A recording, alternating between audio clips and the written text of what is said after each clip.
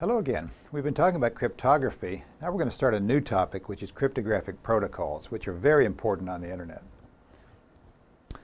Okay, so let's introduce this by doing a little thought experiment. You've seen a few of those along the way. So consider the following scenario.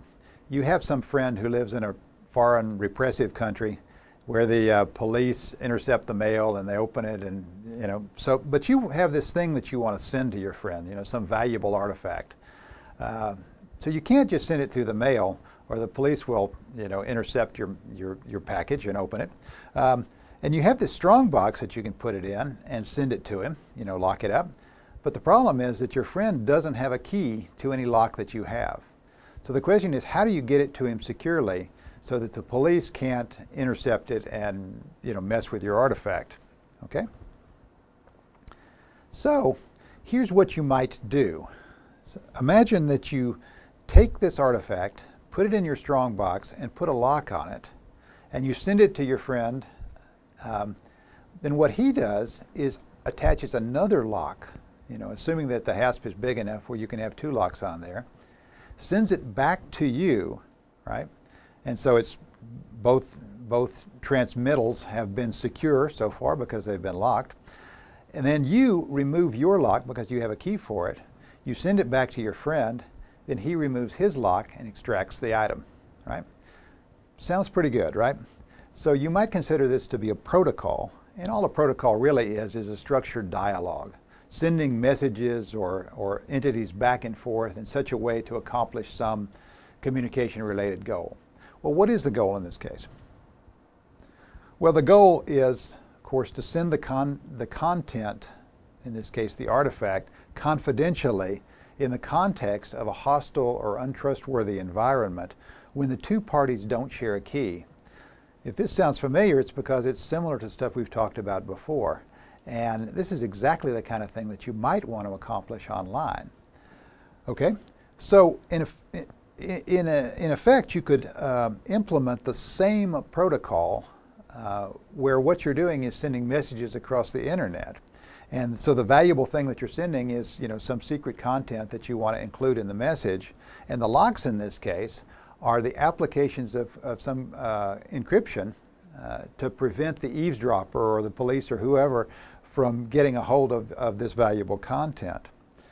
Okay, but if we take our protocol with strong boxes and transmute it, I guess you could say, exactly into an encryption context, there's a problem. And I wonder if you can see what it is. Well, here's the problem.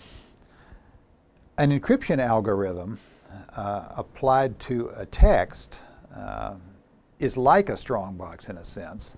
But remember that our protocol required applying two levels of encryption, or putting two different locks on there. So imagine that if instead of putting another lock on the strong box that we sent, what Ivan had done is put our strong box inside a bigger strong box and put a lock on that and send it back to us. Well, we would have been out of luck, right? Because we would have had no way to take the next step in the protocol, which was to reach inside his box and take our lock off. Okay, so that's going to be the problem if we're applying encryption algorithms, because now we've got an encrypted chunk of information and another encryption outside that, but how can we reach inside the outer encryption to take the inner encryption off? Most encryption algorithms don't allow us to do that at all. We would need an encryption algorithm which commutes, in the sense that we can do the encryptions in either order and with the same result.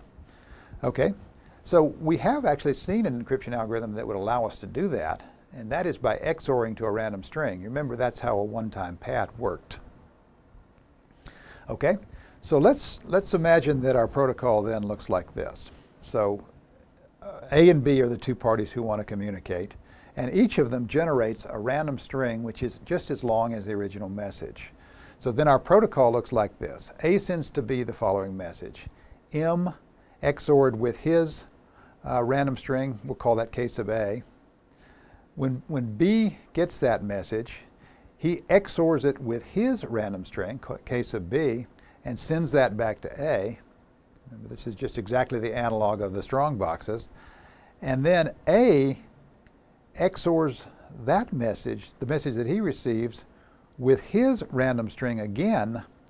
And because of the properties of XOR, the KAs cancel out, so that the message he's actually sending back to B is M XORed with K sub B, and then B can XOR it once again with K sub B and extract M.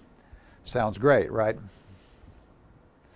Well, this, you might think, is effectively the one-time pad, and so should be pretty strong encryption algorithm. The problem is there's a good reason why you call the one-time pad one time, and that is if you use the encryption method with the key several times, then you immediately lose all of the strength of the one-time pad. Okay, so the problem with this protocol is that an eavesdropper who collects all three of these messages is able to extract not only M, but K and K sub B just by XORing these messages together, because anytime you see a value being XORed in there, if you see it twice, then it cancels out. Okay, and so this really is a very bad protocol, even though at first blush it appears like it might be a pretty good one. Okay, so what have we said? Well, we said that cryptographic protocols are just message exchanges that are designed to accomplish some security-related function. They're very important on the internet. Almost everything that we do on the internet is some protocol, and many times it has a security-related functionality, and so we want to add encryption to accomplish that. However, cryptographic protocols are very easy to get wrong, very difficult to design correctly, and over the next few lectures we'll be talking about some famous protocols and flaws in them. Thanks.